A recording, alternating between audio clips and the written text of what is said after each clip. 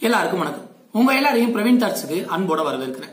So இன்னைக்கு நம்ம எதை பத்தி பேச போறோம் அப்படின்னு பாத்தீங்கன்னா, இயற்கை பொருட்களை பயன்படுத்தி ஒரு அண்ணா பல்கலைக்கழகத்தினுடைய ஒரு மாணவி ஒருத்தவங்க ஒரு சானிட்டரி நாப்கின் வடிவமைச்சிருக்காங்க.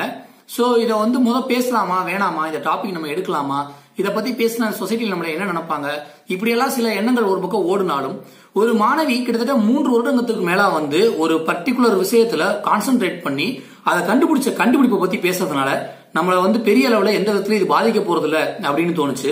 சோ அதனால இந்த டாபிக் தாராளமா நம்ம எடுத்து பேசலாம், இதை பத்தி பேசுறதுனால என்ன பிரச்சனை வந்தாலும் பாத்துக்கலாம் அப்படின்னு தோணுச்சு. சோ அதுக்கப்புறமா இந்த டாபிக் பேசலாம் அப்படிங்கக்கூடிய ஒரு முடிவுக்கே வந்தேன். Sanitary napkin. இந்த சானிட்டரி நாப்கின் அப்படிங்கக்கூடியது நிறைய கெமிக்கல்ஸ் அப்புறம் நல்ல ப்ராசஸ் எல்லாம் பயன்படுத்தி இதை உற்பத்தி பண்றாங்க. சோ அதனால நம்மளுடைய மக்களுக்கு எந்த அளவுக்கு பாதிப்பு இருக்கு அப்படிங்கக்கூடியதை பத்தி நிறைய பேர் விழிப்புணர்வு ஏற்படுத்திட்டு வர்றாங்க. சோ இதை ஓவர் கம் பண்றதுக்கு நம்மளுடைய நார்மலா கிடைக்கக்கூடிய நேச்சுரல் ஐட்டம்ஸ் வச்சு இதே சானிட்டரி நாப்கின்ஸ் டிசைன் பண்ண முடியுமா அப்படின்னு நிறைய பேர் முயற்சி எடுத்து அதுல சில பேர் வெற்றியும் கண்டிருக்காங்க. சோ அந்த வரிசையில அண்ணா பல்கலைக்கழக மாணவி ஒருத்தவங்க இதை வடிவமைச்சிருக்காங்க. சோ இந்த டீடைல்ஸா இன்னும் கொஞ்சம் வீடியோக்குள்ள போய் பார்க்கலாம். வாங்க உள்ள போய் பார்ப்போம். பொதுவாக நம்மளுடைய சொசைட்டியை பொறுத்த வரைக்கும் நம்ம பார்த்தீங்க அப்படின்னா முக்கியமாக பேசுறது எதை பற்றிலாம் பேசிகிட்டு இருக்கோம் அப்படின்னா, பிளாஸ்டிக் ஒழிப்பு, அதுக்கப்புறம் பெண்களுடைய சுகாதாரம், இதை பற்றி தான் ரொம்ப அதிகமான நபர்கள் பேசிகிட்டு இருக்காங்க. ஸோ பெண்கள்கிட்ட நீங்கள் கம்பல்சரி நாப்கின்ஸ் பயன்படுத்தணும் அப்படிங்கக்கூடியதை நிறையா பேர் விழிப்புணர்வும் ஏற்படுத்தி கொடுத்துட்ருக்காங்க. ஸோ இப்போ இந்த நாப்கின்ஸில் யூஸ் பண்ணிகிட்டு இருக்கக்கூடிய கெமிக்கல்ஸ்னால அவங்களுடைய உடம்புக்கும் கெடுதி, அட் த சேம் டைம் அதை நார்மலாக தூக்கி போடுறதுனால அது நம்மளுடைய நார்மல் கிரவுண்டுக்கும் பொல்யூஷன் ஏற்படுத்துது. ஸோ அதனால் என்ன பண்ணுது அப்படின்னா, இந்த லேண்ட் பொல்யூஷனையும் அவாய்ட் பண்ணணும், அட் த சேம் டைம் அவங்களும் இந்த நாப்கின்ஸை பயன்படுத்தணும். ஸோ அதுக்காக அண்ணா பல்கலைக்கழக மாணவி ஒருத்தவங்க பிரீத்தி அப்படிங்கக்கூடிய ஒருத்தவங்க இந்த இயற்கையில் கிடைக்கக்கூடிய மூலப்பொருட்களை, அதுலேயும் குறிப்பாக சொல்லணும்னு பார்த்தீங்கன்னா வெட்டிவேர், மஞ்சள், வேம்பு, இந்த மாதிரி ஆரோக்கிய குணம் நிறையா இருக்கக்கூடிய இயற்கை மூலப்பொருட்களை பயன்படுத்தி ஒரு சானிட்டரி நாப்கினை தயாரிச்சிருக்காங்க. இதை பற்றி அவங்கக்கிட்ட கேட்கும்போது அவங்க என்ன சொல்கிறாங்கன்னா, இயற்கை மீதும் சுற்றுச்சூழல் மீதும் எனக்கு இருந்த ஈடுபாடு தான் இந்த நாப்கினை உருவாக்குறதுக்கு முக்கியமான காரணம். அது மட்டும் இல்லாமல் எனக்கு இயற்கை மேலே ஒரு காதல் வர்றதுக்கு காரணமே என்னுடைய அம்மா தான். அவங்க எந்த பிரச்சனைனாலும் பெரும்பாலான அளவுக்கு இயற்கை பொருட்களையே நாடுவாங்க அப்படின்னு சொல்லியிருக்காங்க. மேலும் இந்த பர்டிகுலர் நாப்கினோடைய ஆராய்ச்சியை 2015 ஆரம்பித்து கிட்டத்தட்ட 3 வருஷம் கழித்து இப்போ தான் இதை இவங்க கண்டுபிடிச்சிருக்காங்க. இதுக்கு இடையில பல தடவை தோல்விகளை தழுவிருக்கிறதாகவும் சொல்கிறாங்க நம்ம மாணவி பிரீத்தி. மேலும் இவங்க இயற்கையாக இந்த தாவரத்தில் இருந்து என்ன மாதிரியான திசுக்கள் இருக்குது, இதனுடைய பாலிமர்ஸை எப்படிலாம் பயன்படுத்தலாம் அப்படின்னு நார்மலாக பண்ண ஆராய்ச்சியின் விளைவு தான் இந்த சானிட்டரி நாப்கின் சொல்கிறாங்க.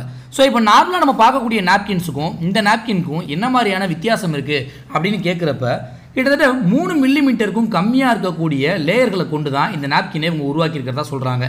இதில் ஃபஸ்ட்டு லேயரும் லாஸ்ட் லேயரும் உறிஞ்சக்கூடிய திரவத்தை மறுபடியும் வெளியில் வராத மாதிரி இதனுடைய டிசைன்ஸ் வடிவமைக்கப்பட்டிருக்கு அப்படின்னு சொல்கிறாங்க.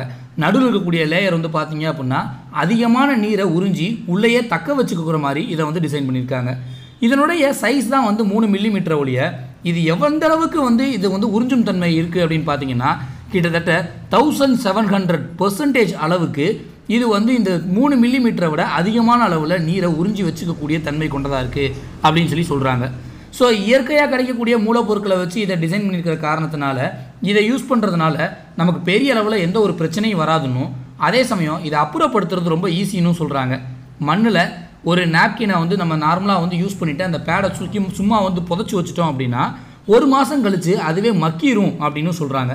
ஸோ இதனால் லேண்டுக்கும் பெரிய அளவில் பொல்யூஷன் கிடையாது அப்படிங்கக்கூடியது அவங்களுடைய கூற்று. இந்த கண்டுபிடிப்பு குறித்து அண்ணா பல்கலைக்கழகத்தில் பார்த்தீங்க அப்படின்னா ரிசர்ச் அண்ட் டெவலப்மெண்ட் பிரிவில் ஒரு முழுமையான பரிசோதனைக்கு இதை அமலாக்கம் பண்ணியிருக்காங்க. ஸோ கிட்டத்தட்ட இன்னும் 3 மாதத்தில் இது எல்லாருக்கும் கிடைக்கிற மாதிரி அவங்களால இதை பெரிய அளவில் கொண்டு வர முடியும் அப்படின்னு எதிர்பார்க்கப்படுது. மேலும் அரசோ அல்லது தனியார் நிறுவனங்களோ இந்த மாதிரியான இன்வென்ஷனுக்கு ஹெல்ப் பண்ணாங்க அப்படின்னா இதை இன்னும் கிராமப்புறம் இருக்கக்கூடிய மக்களுக்கு கூட கொண்டு போய் சேர்க்க முடியும் அப்படின்னு சொல்கிறாங்க. ஸோ நம்ம நார்மலாக யூஸ் பண்ணிவிட்டு தூக்கி எறிகிற பேப்பரில் இருந்து மற்ற எல்லா நார்மல் வேஸ்டேஜாக இருக்கக்கூடிய இயற்கை மூலப்பொருட்களை கூட பயன்படுத்தி இந்த மாதிரியான நாப்கின்ஸை கிரியேட் பண்ண முடியும் அப்படின்னும் இந்த மாணவி பிரீத்தி சொல்லியிருக்காங்க. இவ்வளவு நேரம் இந்த வீடியோவை ரொம்ப பொறுமையாக பார்த்தவங்க எல்லாருக்கும் நன்றி, வணக்கம். உலகத்துல தாயை விட பெரிய சக்தி எதுவுமே இல்லை.